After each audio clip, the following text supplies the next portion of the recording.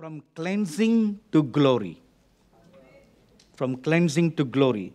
Before there can be a glory, there first needs a cleansing. So from cleansing to glory. Now if I ask you a question, how many of you are praying to see the glory manifest in your life? I'm sure every hands will go up. And if I ask the same question, how many of you are praying or desiring to see the glory manifest in your church or ministry? All pastors' hands and all ministry leaders' hands will go up. Am I right, everybody? But before the prophet Moses could come and stand in the glory presence of God, he first had to cleanse himself. In Exodus chapter 3 verse 5 we read that the Lord told him, remove your shoes. You are standing on holy ground. Don't take a step closer. First remove your shoes. Meaning, cleanse yourselves. The shoe symbolizes defilement. Because he had walked all over. That's why God told the prophet Moses, remove your shoes. Because the shoe had all the filth walking everywhere. Of course, the prophet Moses was not looking after chickens, he was looking after sheep. So sheep poo was there, right? And you step on the sheep poo, on the urine, all the dirt and all the stuffs were there. So, this symbolizes uncleanness, abomination, filthiness. The Lord said, remove that.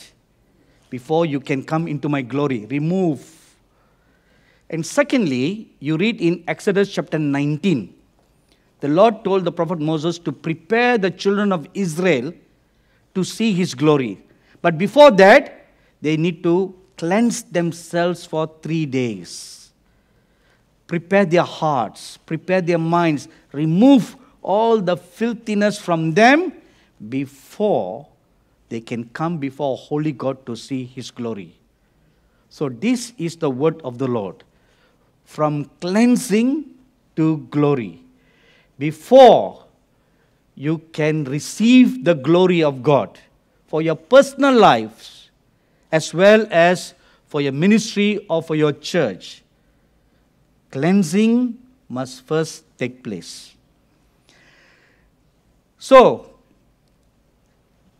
unless and until we as an individual or a church as a whole cleanses and purifies, which is the work of sanctification. Unless you do that, God will not fill you or your church with his glory. He cannot do that.